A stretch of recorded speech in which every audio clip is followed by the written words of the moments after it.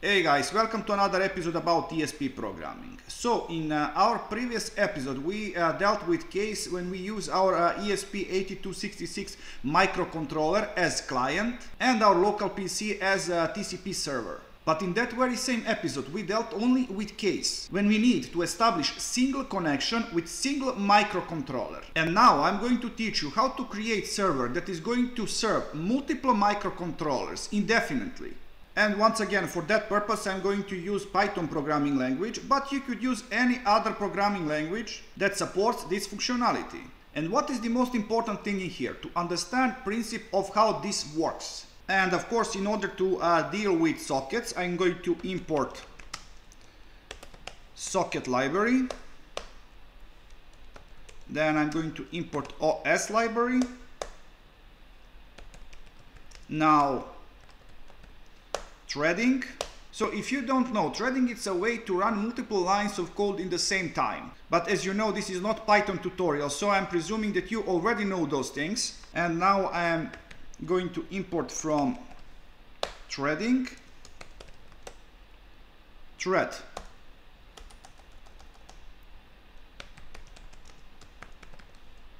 Like this. And I'm just going to create socket.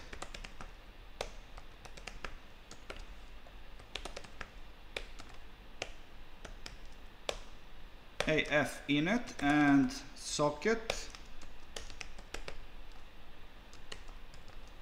sock stream, because we are dealing with TCP connection. And now I'm going to create class that is going to extend threading,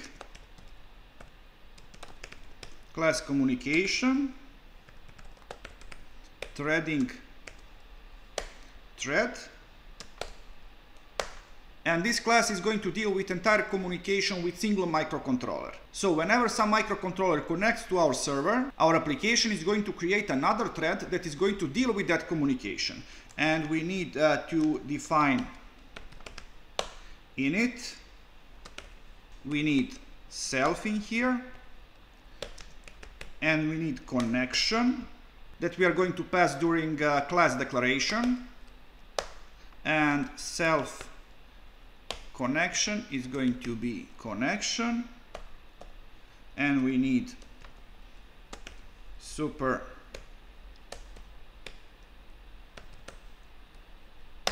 init. And now I'm going to create class run to extend threading. Of course, we have to provide self init as argument. And now first we are going to create variable received.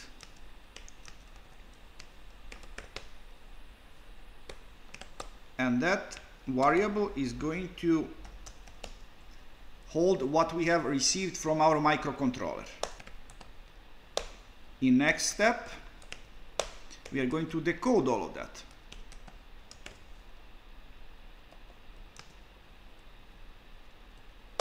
And now I have to check if received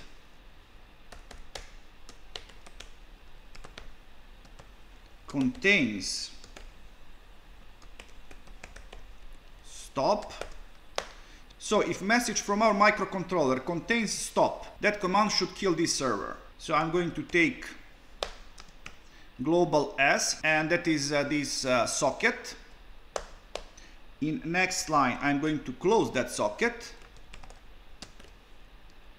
And I'm going to use OS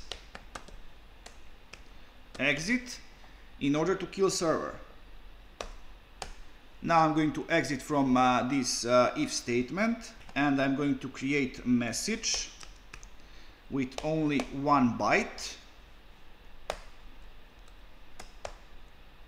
with value of 5.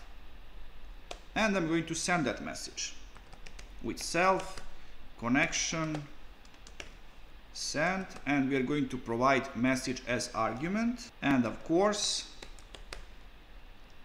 we are going to close this connection. So you can consider this class done. So now what we are going to do, we are going to bind address to this socket. So first I'm going to create that address.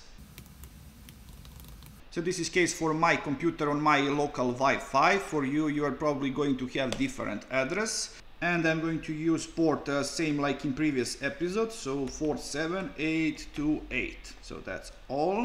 And now I'm going to bind this address to the socket. Like this. We are going to listen for incoming connections. And now with while loop, we are going to assign those connections. So now I'm going to write line connection ADDR equals S accept. So with this while loop, we are constantly going to wait for incoming connections. And when actual microcontroller connects to our server, then we are going to create another instance of our communication class. Communication, and we are going to provide connection as argument. And now we are just going to start execution of this thread.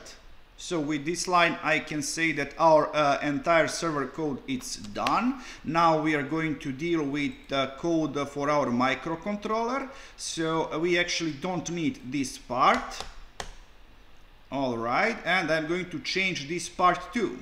And in here, I don't need these three statements, and this part is totally okay. So we are going to create one byte array that is going to hold only 1 byte, and when we read actual incoming communication from our server, we are going to store that byte into a ch variable. But in here, what I want to do, I want to use our it is on variable, and I'm going to reverse its value.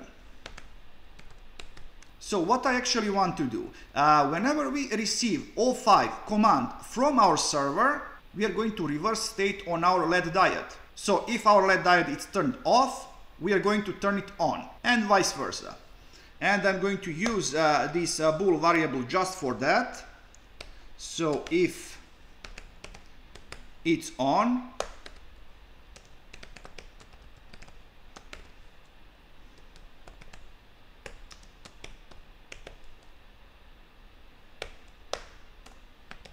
else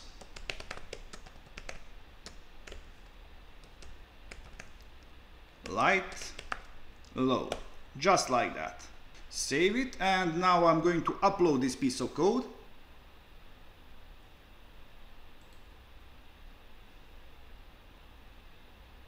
I hope that everything is okay.